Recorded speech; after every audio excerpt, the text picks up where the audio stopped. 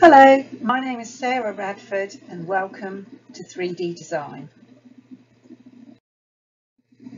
So what is 3D design? At Havant, A Level 3D design is an art and design subject. That means there's a focus on practical making, always underpinned by drawing. 3D design asks students to consider function and use alongside the aesthetic qualities of their creative design ideas. It covers a particularly wide range of activities which can vary in scale from jewellery to architecture. Students could also choose to work in the areas of functional ceramics, interior and exhibition design, theatre set and prop design. They might choose to work with aspects of craft such as puppet design or the construction of single items of furniture. It really is a broad subject. Basically, if you enjoy making, this course is for you. So what do our lessons look like? Lessons take place in our 3D design studio. We have our own dedicated space. You'll undertake a wide variety of creative workshops using both resistant and non-resistant materials. You're going to gain experience with many techniques and processes which you'll then develop for your own projects. We don't always stay in our studio. Primary research is important in any creative subject. We make trips to galleries and exhibitions as frequently as we can. We have good links with universities and we're inviting guest speakers from industry. 3D design students also have the opportunity to join department residential trips. For example, last year students went on a 5-day trip to New York. How will you be assessed? As with all art and design A-levels, 3D design is coursework based. That means assessment is ongoing throughout the course, with regular feedback tutorials and discussions. Marks will be indicative of the level that you're working at and will allow you to continually develop and refine your work. Final assessment takes place at the end of the course. Year 1 is workshop based. You'll develop your skills in making. You'll be set assignments which will encourage you to combine your skills. Your work will be recorded in a sketchbook, which will include critical studies, contextual research, planning, practical work, and evaluations. Year 1 forms the foundation for what happens in Year 2. So Year 2 consists of 2 main components. Component 1 is the personal investigation, and it's worth 60% of your overall grade. This component consists of a major in-depth contextual and practical-based project. Your practical work is supported by a minimum of 1,000 words, which can be presented in a variety of ways. That's followed by component 2, which is worth 40% of your overall grade. It requires you to produce preparatory work in response to an externally set question. You'll research, experiment and develop ideas and plan for a self-directed outcome, which you'll need to create during a controlled test time. More details about this are in our prospectus, which is available through the website. The entry requirements, as with all A-levels at Havant, are the standard 5 GCSEs at grade 4, which must include English language and maths. For 3D design, you should also have studied an art or design-based GCSE and achieved a minimum of grade 4 in that subject. In some circumstances, it may be possible to gain entry to the qualification without an art-related GCSE by submitting a portfolio showcasing your practical work at interview. What can it lead to? Well, whatever your chosen progression route, whether it's university, apprenticeship or employment, an A-level in 3D design will help you get there. The UK creative industries are a growth area. British designers have a worldwide reputation for their innovation and imagination. But even more than that, the key skills of creative thinking and problem solving are highly transferable and sought by employers in many different fields. There's a long list of opportunities and possible career paths, only some of which are listed here. What other subjects fit with 3D design? The answer is pretty much anything. Students, for example, who are interested in pursuing architecture or civil engineering might choose to take maths or physics alongside. For others, the best fit will be another of the creative arts subjects, such as textiles, graphics, fine art or photography, with one other non-creative arts subject. But other common combinations include business, earth sciences, philosophy, humanities and languages.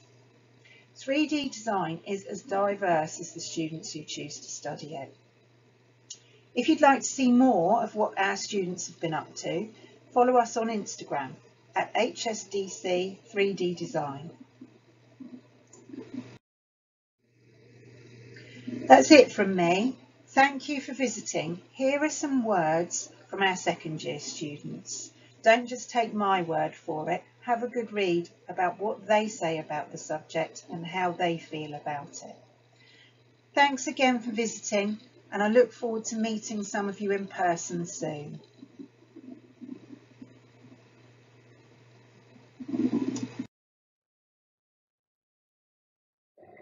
Hi, welcome to Fine Art A Level at Havant Campus, HSDC. I'm going to take you through a few slides and talk about what we do. Hope you enjoy. So welcome to the studio. This is a workshop lesson going on, some observational studies of still life, all students up on easels to capacity. We normally have an average of around 18 to 20 students in the studio. So here's the studio. It's all fully equipped and ready to go for all sorts of different workshops, from printmaking to painting to sculpture to illustration, with support from technicians available every lesson.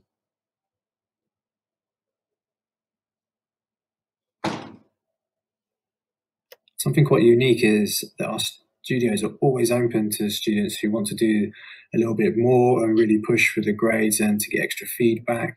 So if you want to come in before lessons, after lessons, it's not a problem at all. We can find a space. On the Fine Art A-Level, students are given the creative freedom to explore the themes to do with the projects that they want to, but also the materials that they wish to work with, whether it be oil painting, digital work, photography, mixed media. We sort of cater for all of those things. On the next few slides, this is a few examples of what our students produce from lots of different approaches and styles.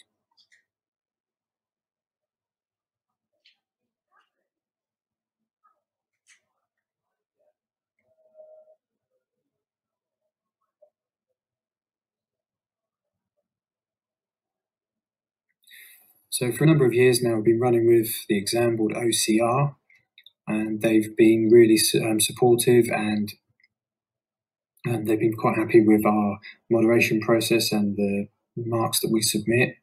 So we will continue with them. During year one, we normally split it up into lots of practical workshops at the beginning to build on your skills that you've learned from GCSE, and then normally a mini project leading up till Christmas, and then a mock exam paper to get you used to what it's going to be like in the year two when you get the exam paper for real. Year two, you'll move on to personal investigation, which is totally a subject of your choice. obviously with some guidance from us, and that will be accompanied with a related study to do like a visual essay to support your personal investigation.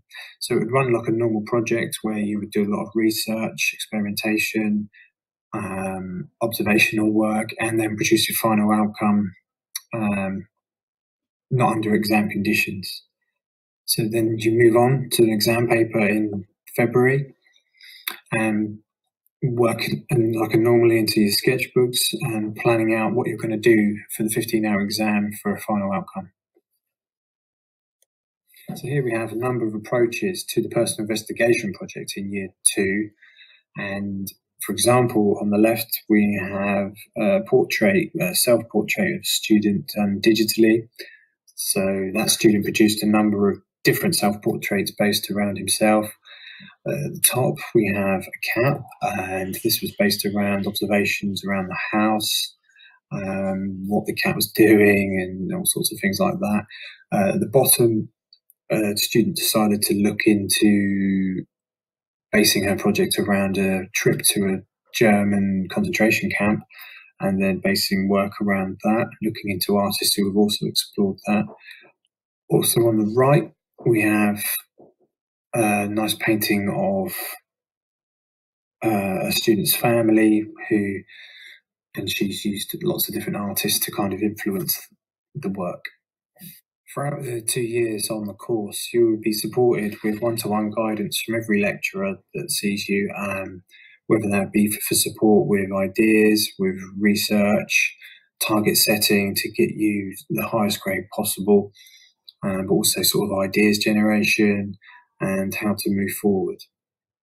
For a number of years now, we've had 100% pass rate, and on average, the last couple of years, we've had 75% high grades.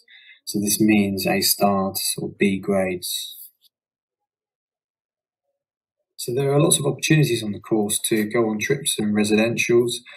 We can't stress enough how important it is to see artwork in the flesh firsthand. So, but also to sort of research into artists and see some new things really to inspire you to push your projects along.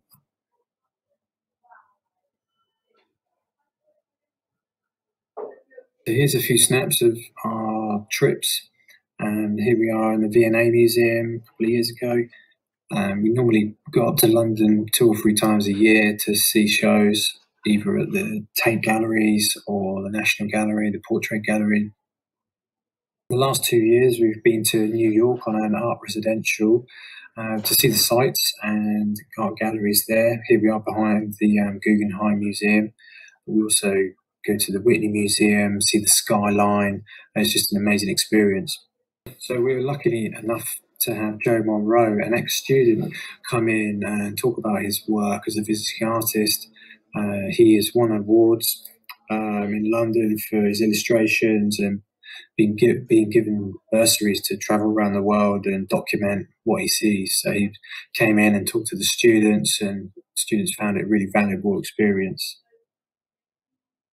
So both the lecturers on the Fine Art A-Level course are practicing artists, professionals, selling their work in the industry and passing off as much information as we can to help you guys if that's the way you want to go.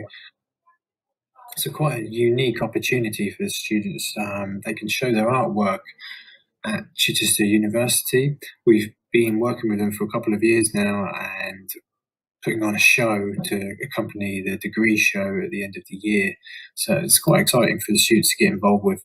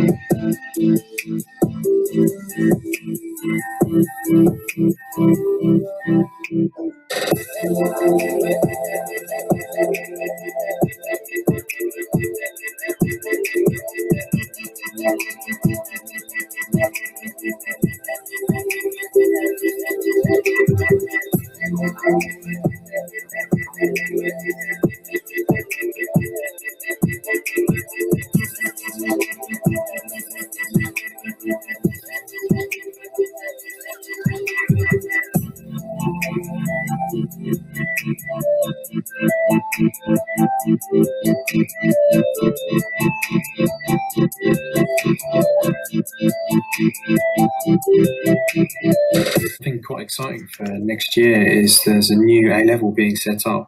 So to accompany creative students, if they wish to study two creative courses, you can do this one as a more sort of an academic subject alongside, although there is some sort of practical study involved as well. So if you want to, you can choose to look at lots of different areas within sort of fine art, sculpture, design, craft, art theory, the human form, landscape, still life, architecture and buildings, and so on and so forth. So you have to sort of do more written work and more analysis of artworks, visual research, and it kind of runs parallel to our fine art course as well.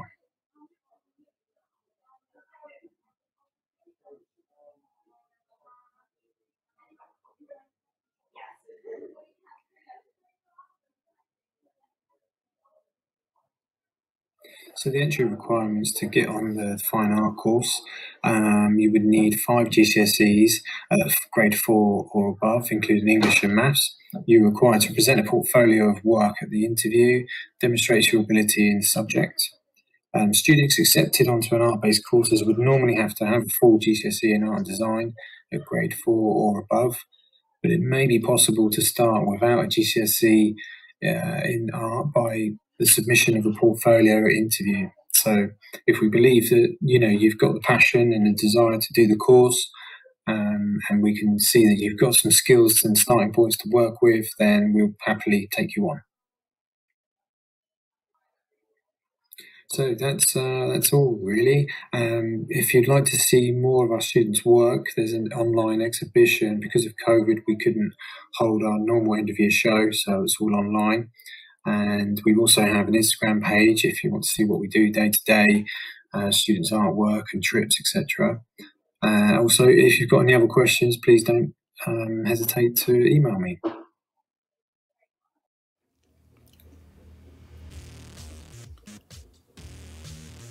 The Graphics A Level at Havant and South Downs College provides the opportunities for students to develop their creative potential as a graphic designer or graphic illustrator through a wide area of study. Be it advertising, campaigns or branding, graphic communication is integral to everyday life. Focusing on the use of text and imagery to communicate ideas, you'll produce practical explorations alongside critical analysis in areas including illustration, typography, advertising, packaging design, and design for print.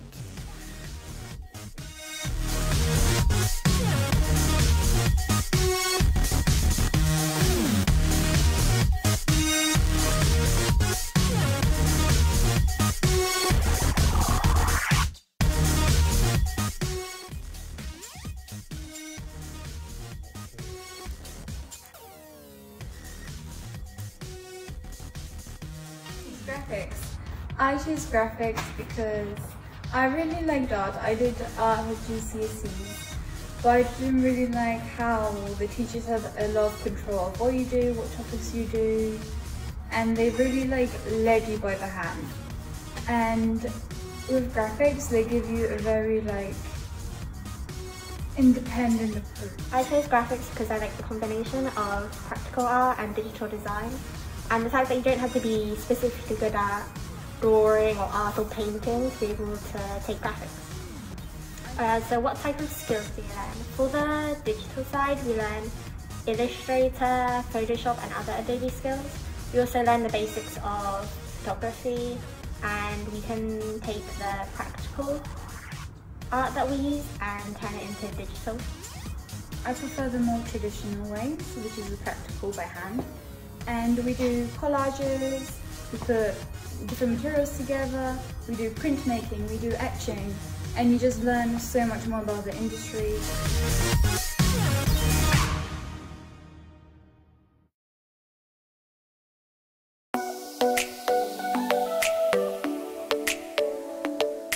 Hi there, I'm Ruth Lacey and I'm course manager for A Level Textiles.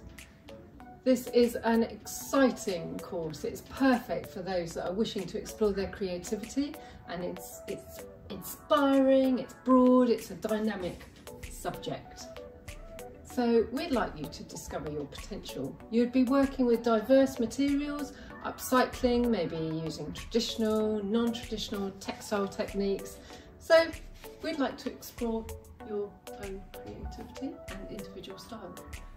You may be working with textiles, you may be working with craft, you may be working in interiors.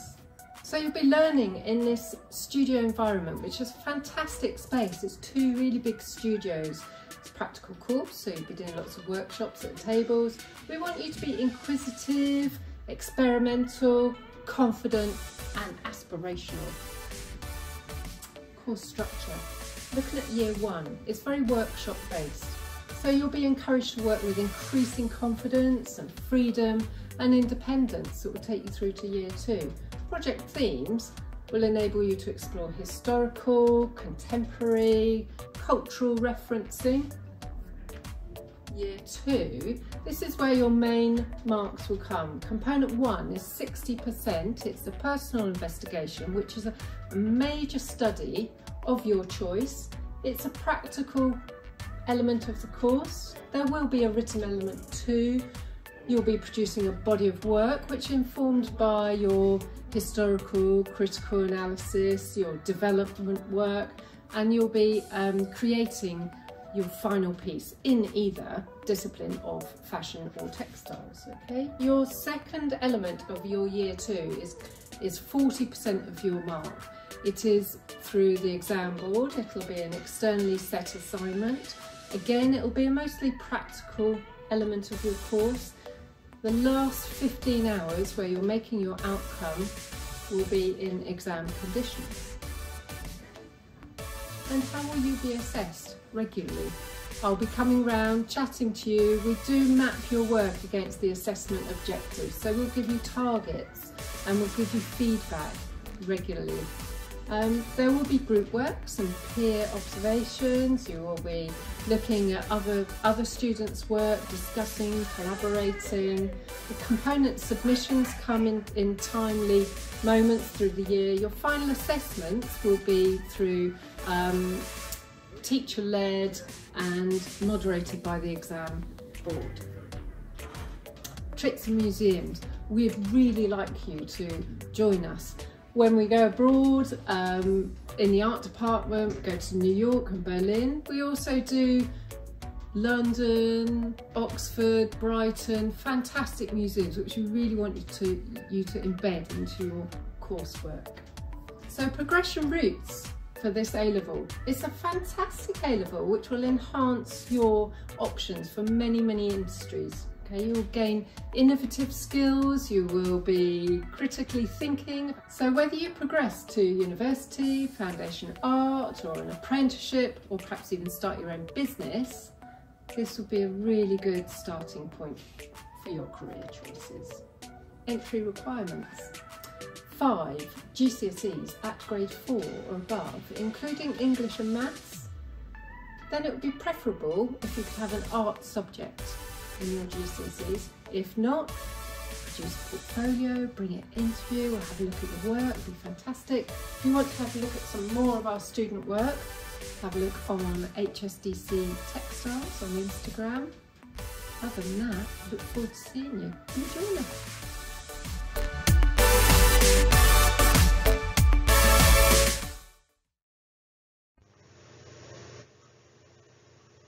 Hello and welcome to the Photography A-Level Virtual Open Evening. My name is Sally Stone and I'm the course manager.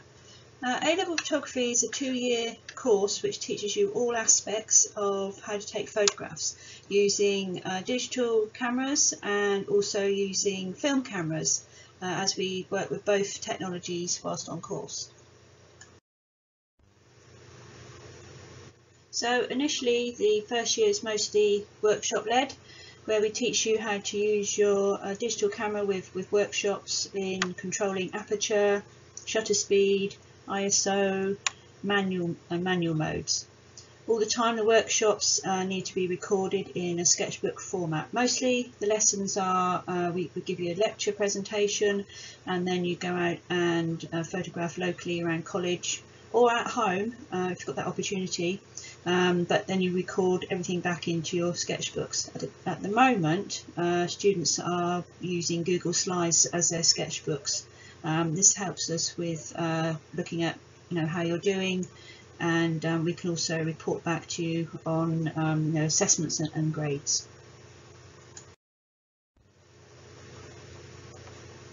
So the first year in photography is a busy one with lots of new photographic experiments both in and out of the studio and darkroom.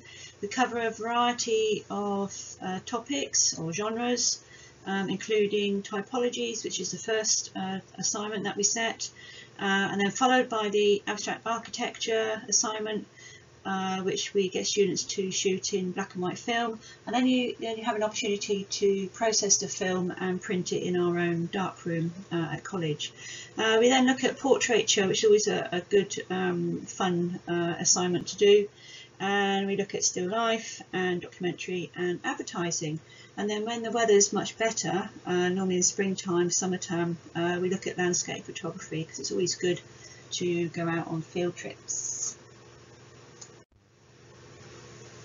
So we go on a number of study trips. These are organised to coincide with national exhibitions. Last year we visited the National Portrait Gallery up in London during our portrait workshop. And students were able to see the work of great portraits at first hand, including the Taylor Wessing Portrait Photographic Prize. But this year it's currently online, so students can view it at any time of the year.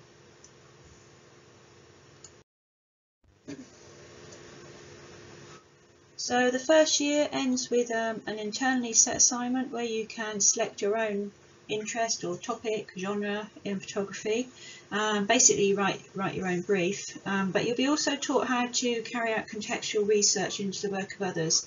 This is an important part of the A-Level, and this is where you get inspiration and ideas for your project. The assessment in the first year is always ongoing, and as the course is 100% coursework. And as I said before, everything is recorded into your sketchbook.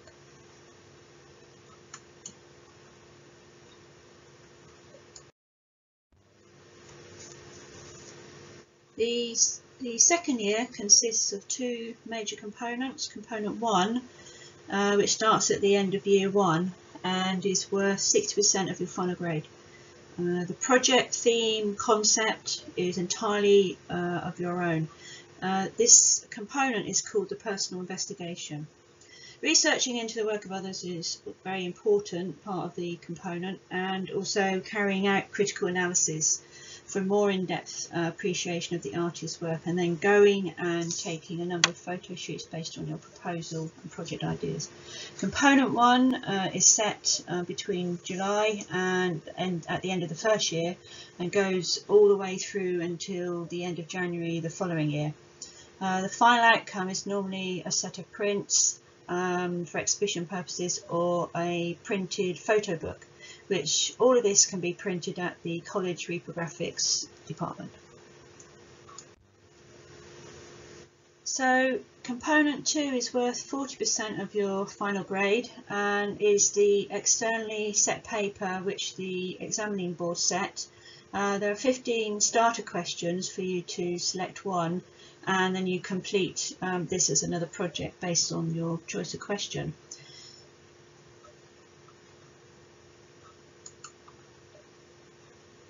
At the end of the second year, about May time, we have a celebration evening.